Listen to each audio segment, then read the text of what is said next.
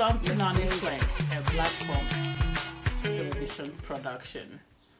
This is our weekly session, and we're here in the home of Mrs. Udeochu, and we are here to talk to our favorite newlywed. Yes. The beautiful Jennifer. May I call you Mrs. Emejulu? Yes, you may. Yes, oh my gosh, that is so sweet. She's officially Mrs. Emejulu. Yes. And just in case you're wondering, I didn't send her a memo about wearing purple. But what did you say about wearing purple? Great minds think alike. Yeah. Okay. So that's it. So we're here trying to talk to her. Actually, she just got married on February 14th? February 13th. February 13th. Yes. The day before Valentine's Day. Exactly. What an awesome day to get married. It was Lover's Weekend. Wow. Definitely. Wow. How was that planned? Did you plan it? You know, honestly, I didn't put it all together. Initially, I just wanted that month. We've been dating long distance. Okay. And we said, okay, if we don't do it now, you know, we have to wait for another 3-day weekend. Yeah. And we just wanted it to happen before the spring and summer. So, and then we realized, oh my God, it's Valentine's weekend. You know, what are people going to say? And I was like, you know what, let all the lovers come. I hope they have fun. Yeah. And by the way, I was at this wedding and you could feel the love. It was magnificent. Thank you. You guys look so good together. Thank you. I mean, it was kind of like renewing your vow. I renewed my vow. My husband wasn't there, but I kept saying, oh my gosh, this is so good. And you actually stepped it up. Thank you. You stepped it up. How did that whole thing happen, the dance? That's my favorite part.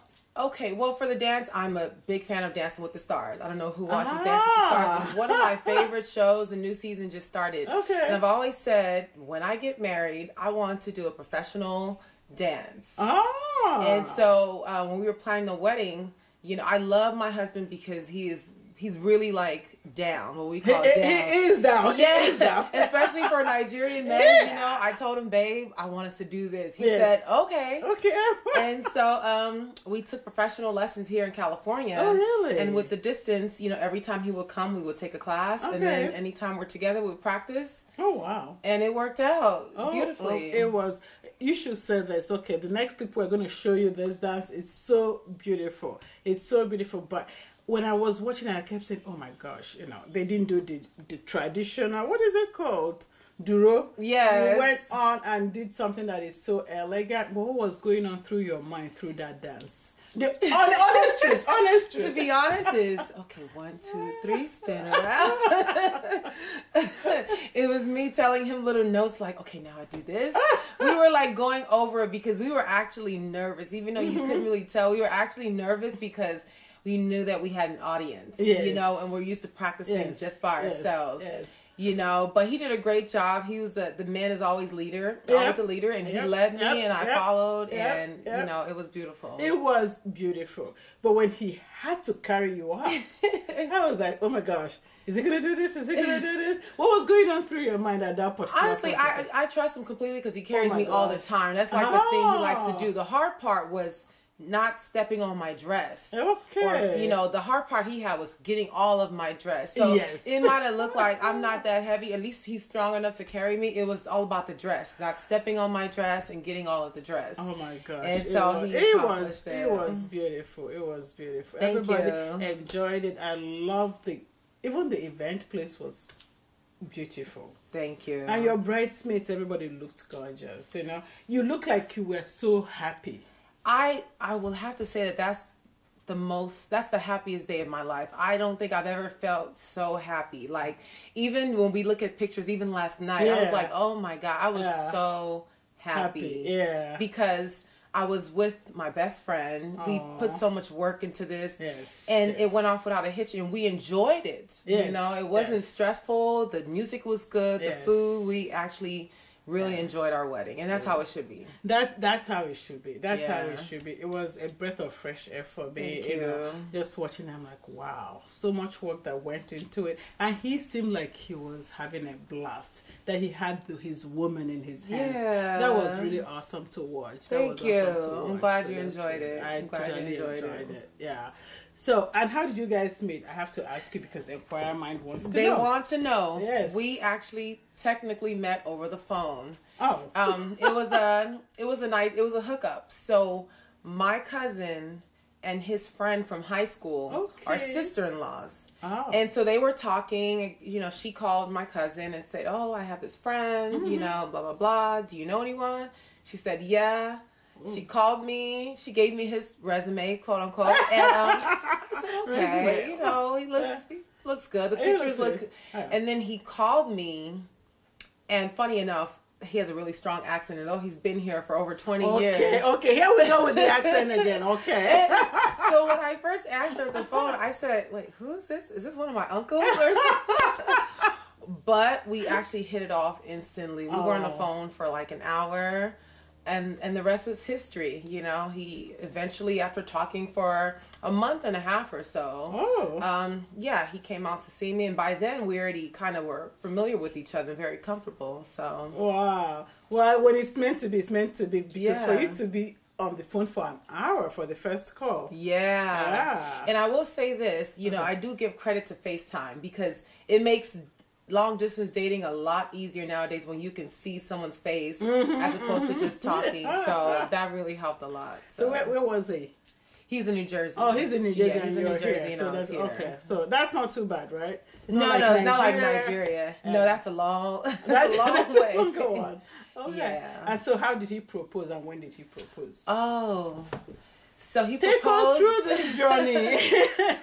It was August 14th when he proposed last year. She remembers the exact date. Yeah. So because I made a video afterwards, and you know it was he was supposed to fly in the night before, but there was a delay in his flight, and so he came in early that morning. His luggage didn't come. It was the craziest day. We had a meeting in the valley. And we had like some appointments we had made. Okay. And traffic was horrible. It was, I think, one of the worst days ever. And he told me we had dinner reservations. Okay. And he's a very punctual guy. So when he says we have reservations, it puts pressure on me like, oh my God. So he's not Nigerian. No, he went to Catholic boarding school. So he's very regimented. Okay. So, you know, because of the traffic and his luggage not coming in, I knew that it was going to be stressful to get to dinner on time. Yeah. And so we rushed. I did my hair. Everything was quick. And it just completely went past me that it was something romantic. I didn't even think engagement because he does things like that. Yeah. He has reservations. Yeah. And we were at the Seal Beach Harbor or Huntington Beach Harbor. Okay. And I said, oh, we're going to a seafood house. No, it was a gondola ride. Oh. And how romantic! But funny enough, I did not pick up on it. I just thought, this is my romantic boyfriend, doing something sweet. Oh, so sweet. And so we went on the gondola ride, and the guy was singing to us, serenading us, and I was just okay. I'm gonna cry now. Okay. And I was just happy to finally be, relaxed in the sunset. And then towards the end, he started saying things, oh, how incredible I was. I was like, oh, you're incredible. Like, you don't have to. Are you fishing for compliments? Like, what is it, Then he dropped down on one knee, and I, lost it. I just started screaming. I don't even know what else he said. Did he even say something before he said yes? You know what? I didn't even hear when he asked me to marry him. Okay. He was just there with the ring, and I was like, aren't you going to ask me something? He said, I did. I do. I'm like, yes. Yes. So it was beautiful. And that wasn't it. At the end of all that, he took me to the restaurant eventually. And my whole family was there. Oh my God. Surprised me. So they were all in it. Yeah. The guy knows his way around He knows a thing or two. And he got me. Oh, so it was beautiful. Oh my gosh, that's so beautiful. Thank you. That is so beautiful. Yeah. That he's from New Jersey and you're from here and just a connection. Yeah. So based on that, what do you have to say to this 27 to 30-year-olds that think, oh, I haven't been married, I'm not married, and blah, blah, blah? What I will say is, one, is don't lose hope. I hear a lot of people say, you know what, just forget about it. I'm just not even going to try. Yeah. It's not about you going and necessarily trying and throwing yourself out there, but it's about you having an open mind, and for you not to lose hope that, you're worth something. Because to me, marriage is something to be cherished. My parents are married and I've seen married couples. So it is a goal. Just like you get this job and this degree, to me, having a successful marriage and finding a partner in life it's a great achievement. So I don't think it's something that, should be taken lightly or should be thrown aside, So one is be hopeful. Be hopeful. But also be open-minded because I kind of got this for a while, you can be picky, But instead of being picky, I would say be selective. Be selective. Yes. So choose the right partner. Know what you want, and not just what you're attracted to, but what you think would be a good fit for your life. Exactly. You doesn't have to be a doctor. Doesn't have to be anything, right? No. Like sometimes you need someone who's going to be emotionally compatible with you. Right. Whose temperament is going to be compatible. So know what you want, know what you need as a woman to complement you. Right. And that's what I mean. Don't settle for that. Don't settle for any man who says, I want to marry you. I love you, baby. Oh. No, don't do that. Like, have standards.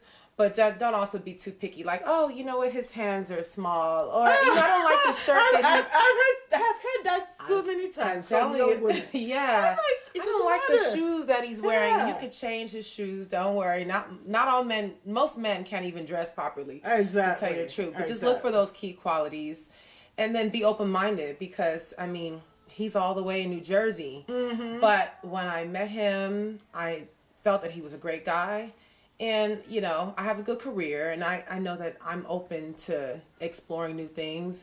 So just be open-minded. Don't be stuck. He has to live in this square radius, and he has to look like this. He has to have this type of car. Yeah. He has to do this. No, as long as he's a great guy, and he can treat you right, and he's hardworking. If you find a hardworking man, he will do whatever is necessary to take care of his family. So good. Good. You know what we used to say? We say you draw up all your requirements. It's 100%. If the guy can get a 70%, is a C. You can work on it for him to get maybe the A. 80. Yeah. Okay, she's going for it. See, that's generational gap here. Okay, that's generational gap, because we'll say 70%, and you can really build him up. Yes, you can. Until he gets to that A plus. That's right? true. That's true. So you've heard it from her. So beautiful. Yes. She's a career woman. She has a doctorate in physical therapy, and she has a great career. Yeah. But yet, you left home and moved back to New Jersey. Yes. And I did that because, one, like I said, I found a great guy, and he had a lot of great potential. And I believe as a woman, it's easier for us to be unstable, especially, and I hope you guys don't get offended. I'm going to be having children, so I can be a little bit more flexible, but you need a man who's going to be stable, especially if he's already stable. Right. If you guys are younger and it doesn't matter, you're both in school, it doesn't matter, but my husband was already stable, so it was easier for me to pack up and move and figure out my new life situation than for him, because let's face it, society, things are hard nowadays, and especially for a man who has a lot of pressure from society to succeed and take care of his family, we felt like it was easier for him to stay stable where he was, and for me to move. And especially with my career as a physical therapist, I can get a job anywhere. Which is also why it's important, ladies, to always invest in yourself first. Invest in yourself. That's what I always say. You have to be number one. You have to be strategic about your career and about your goals. Exactly. But I'm really glad that actually you expressed that you had to move to him. It's kind of also biblical, right? Because it's the man, he's still the head of the house. So I'm glad. But if, like you mentioned, if you're more stable than your husband, there's nothing that says that the man cannot move to you. So exactly. We're not saying that the woman have to move, but it's like you have to kind of look at your situation, and whatever your situation is what you go with. It has to make sense. For every situation is going to be different, so it has to make sense for your situation. So you're originally, actually you're American, correct? Yeah, I'm technically Nigerian American, because I'm born in America, American citizen, but I do have dual citizenship, and I do travel back and forth. So I do definitely embrace my Nigerian culture as much as possible, because I think it's important to be connected. Yes. Yeah. And that was exhibited at your traditional wedding. Tell us about the traditional wedding. By the way, you look so beautiful. Thank you. I mean, the wedding dress was good, but then I was looking at you. You changed at least I noticed 3 times. You looked gorgeous. Yeah. There was one that you guys had purple and green, and even your husband. Oh my gosh, the guy was just looking like he won the power lotto. He was happy. Yeah. You know what? And he did. So with the traditional wedding, like I said, I go back home a lot, and one thing I love about going back home during Christmas is the weddings, the traditional Nigerian weddings. Where the family comes and they technically give gifts, dowry, gifts for the exchange of the woman.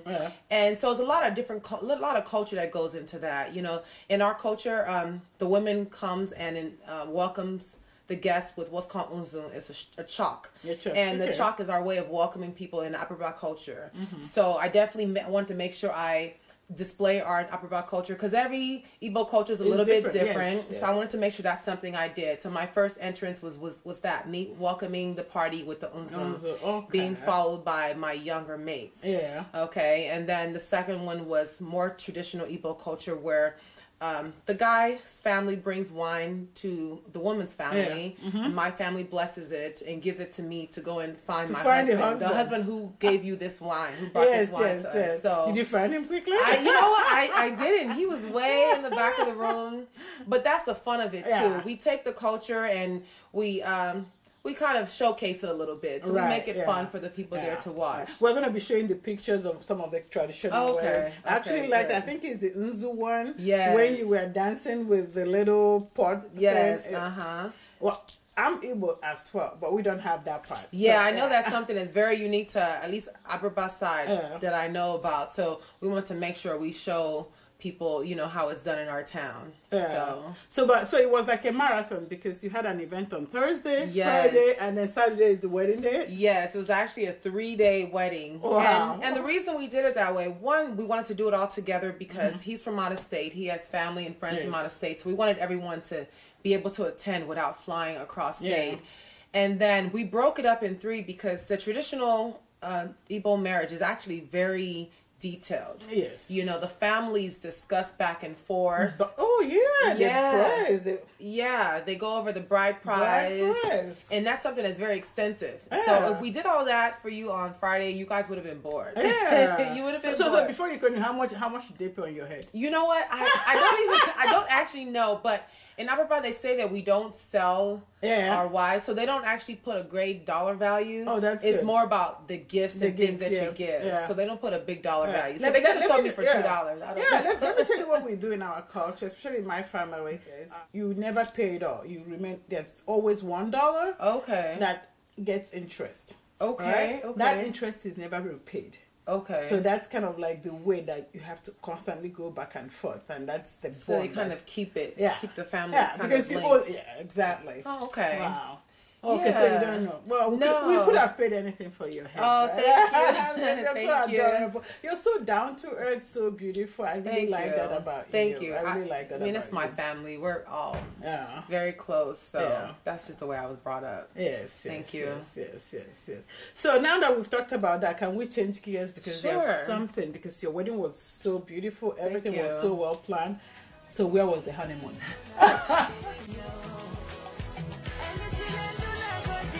My name is Noni Nwasiki. Thank you so much for watching Black Pumps TV. We hope you keep watching. Baby Flair, be good to yourself. Remember, you're number 1. See you next time. Thank you.